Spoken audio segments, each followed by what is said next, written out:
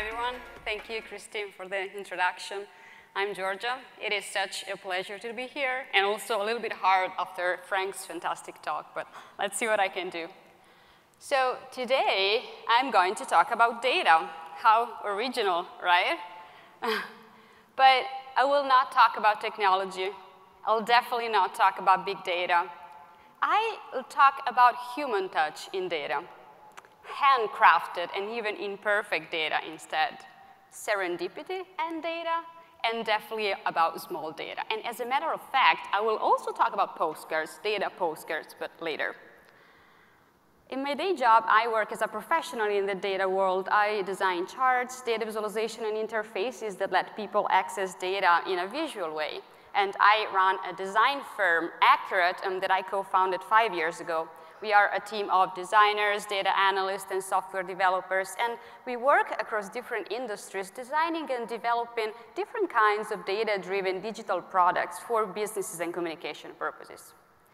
And in my profession, I realized that a common approach, a very, very common approach when it comes to data is to throw technology at the problem to begin with, sometimes without even spending enough time framing the real issue and the real challenge. We have big data, we should use Hadoop or Spark or whatever, which are only instruments. And over the last years, a lot have been done in research around what technology can bring to data, and this is amazing. But I believe that it is the true convergence and hybridization of science and design that can open new perspective and take the conversation to the next level. Because when we work with information, it is so easy to get fascinated by the quantities, the variables, the numbers. It's so easy to lose track of what numbers really mean and what it's important to display. With my company, we work with businesses and organizations of different nature, and for them, we do build software, custom analytic platform, and we do experiment and work with different kind of technologies indeed, but we also try every time to look at any of their data problem using a design approach from the very early stage. A design approach to actually limit the possibilities, to increase the opportunities, to focus on framing the right questions, and ultimately to reconnect numbers to what they stand for, people, behavior. And today I'm going to share with you two completely different experiences where self-imposed constraints in a way change my relationship with data and change the lenses that I use to look at the data world. The first one is called Friends in Space. Last year, a very peculiar challenge was posed to my team by this woman, Samantha Cristoforetti. She has been the first Italian woman astronaut, and as you might have guessed already, I'm Italian, by the way. So she contacted us before being launched on a 6-month-long expedition to the International Space Station, and she asked us if we wanted to collaborate on some real-time data visualization while she would be in space. How awesome! How much data there will be to visualize, like the orbits around her, the speed and position of the ISS, also her Twitter feed visualized and on a map on a real time. And I could really go on hours to list all of the data because the ISS makes all of this information available for everyone. A technology-driven approach would have taken us far from anything meaningful. This is exactly what we didn't want to do, and actually, who needs this? But still, we're also compelled to use all of the numbers that we have to show the complexity and the power of our engines and to display everything that we analyzed and processed all together more and more. Well, but in the end, what we wanted to achieve was a way to make feel her present, a way to remind people back here on Earth that orbiting around Earth up there was a human being trying to find a way to talk to them. So we decided to frame just one question to guide our design process. Is it possible to use this data to promote very simple and basic interaction and human connection?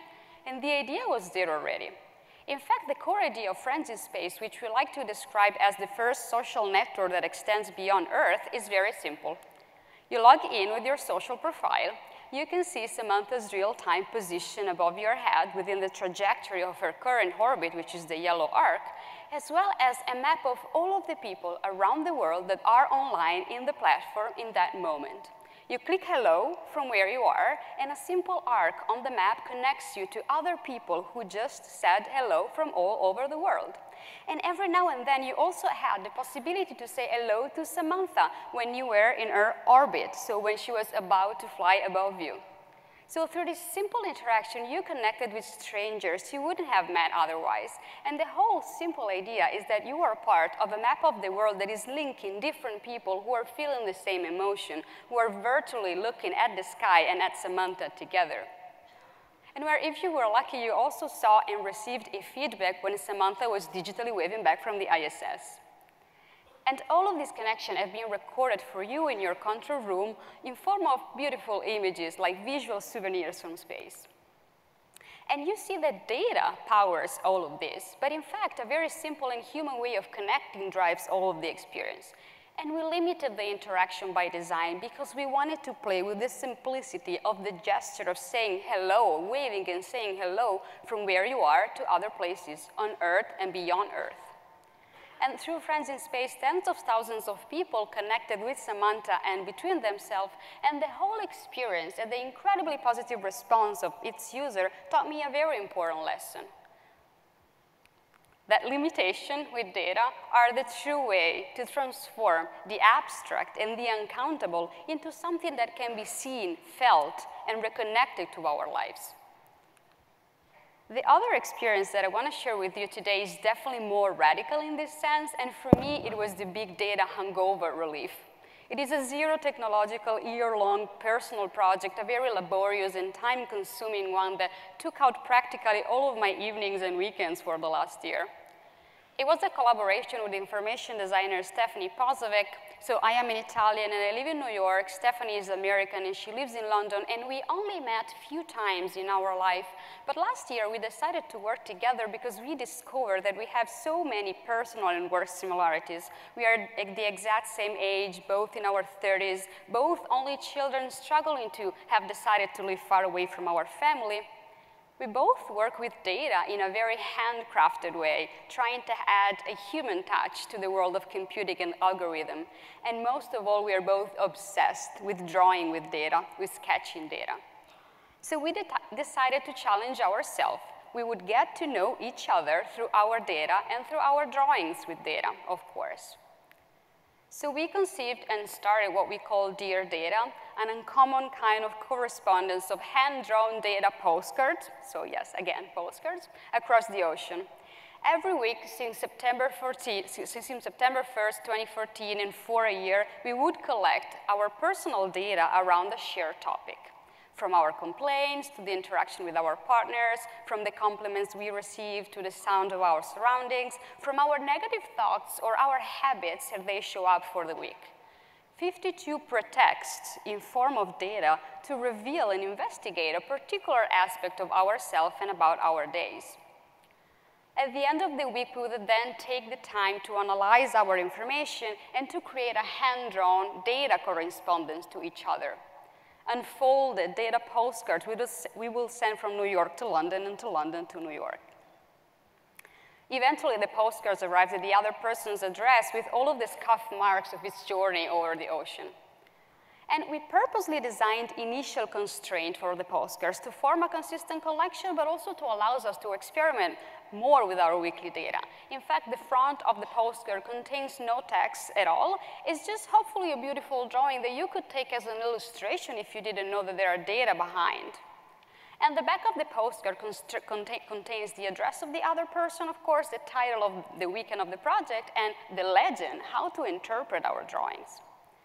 And we didn't send each other any digital scan of our postcard, so we both have been eagerly waiting to get the data weekly portrait of the other person in the mailbox for a year. Also, rediscovering the pleasure of checking the postbox as you get home, as Frank knows better, of course. It has been a type of slow data, small data, and incredibly analog data transmission. Well, yeah, during a time when everybody talks about big data and virtual reality, we of course do small data and physical postcards, you know. Well, it doesn't sound very revolutionary, but by removing technology from the equation, we have been forced to extend ourselves as designers. On the one hand, we have been each forced to invent 52 different visual languages because hand-drawing data leads you to design that are incredibly customized and tailored to the data that you're working with. But removing computer from the equation also triggered us to find different ways to look at data as excuses to tell something about ourselves. In fact, as we gathered our weekly data, our process was definitely more labor-intensive than just deriving standard metric from technological devices. We conceived Dear Data from the beginning as a personal documentary more than a quantified self-project. In fact, we here didn't only quantify number. We've been adding anecdotals and qualitative details in form of data to our data collection. For example, the very first week of Dear Data, we chose a pretty cold and impersonal topic. How many times do we check the time in a week? And so here is the front of my postcards, and you can see that every little symbol represents all of the times that I check the time, order per days and per hour chronologically. Nothing really complicated here. But you also see that I added anecdotal details about those moments. In fact, the different instances of my symbols indicate why I was checking the time. What was I doing? Was I bored? Was I hungry? Was I late? Did I check it on purpose or just casually glance at the clock? And this is the key part, giving Stephanie an idea of my days through the pretext of my data collection, something that is not possible if we don't actually actively add meaning to our tracking. But we can find data even in our minds and in the words we use, for example, and not only in our activities, which is even more compelling if the goal is telling you something about yourself through your data. At week 7, we tracked our complaints, and I composed these musical complaint cards, borrowing a very literal visual inspiration from the music notation system to show the repetitiveness of my complaints of different types over time, and their pitch, their loudness, through the positioning of my complaint notes over the line of each score. Did I truly need to complain? Explaining in my legend to Stephanie how to interpret my protest and being very honest about how grumpy I've been in the true spirit of sharing. But we also figured that we can find data even beyond the daily tracking and, for example, make a survey of what we own. Walk into our closets with the eyes of the data collector and looking for data in the way we categorize and classify our garments. Or we can try to use data to become better human beings, at least for a week, and perform acts to then be able to report them. Like this week where we purposely smiled to strangers and tracked their reaction, if they smiled back or if they pretended they didn't notice our smile. So I'm not going to show you all of 104 postcards. You can find them online if you're interested, and a book is going to be published in the fall as well. But what I wanted to say is that over a year, Stephanie and I shared everything about ourselves through the excuses of our data. We truly became friends through our data. And more importantly, we both started to look at data, even in our professions, through different lenses. So I'm not suggesting you to start drawing your data or to find a temple across the ocean.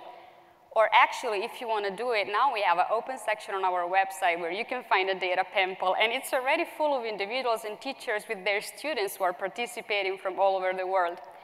But anyway, it is of course not imaginable that we all hand-draw data in our job. But experimentations of this kind, where we radically limit ourselves, where we drastically limit our tools and our possibility, can teach us a lot about the perspective that we look at any kind of data from.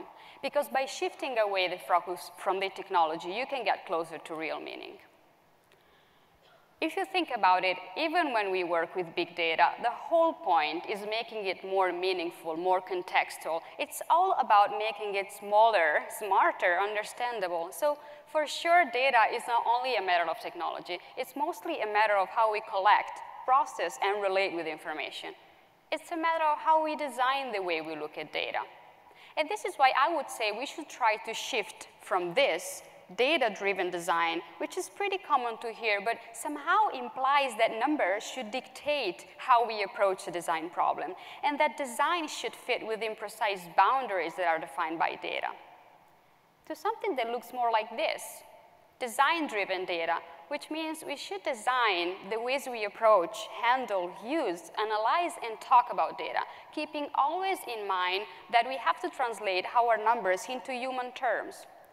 And the real power of a design approach is to give us the tools, and not necessarily the technological tools and the format, to reconnect numbers to what they stand for, because ultimately it's going to be us, human, that will interact with data. When we think about data, we always associate it with more efficiency, more automation in our life. And if I can leave you with one thing today, is that I argue we can absolutely use data to become more human, to connect with ourselves and with others at a deeper level, if we design the right ways to do it. Thank you.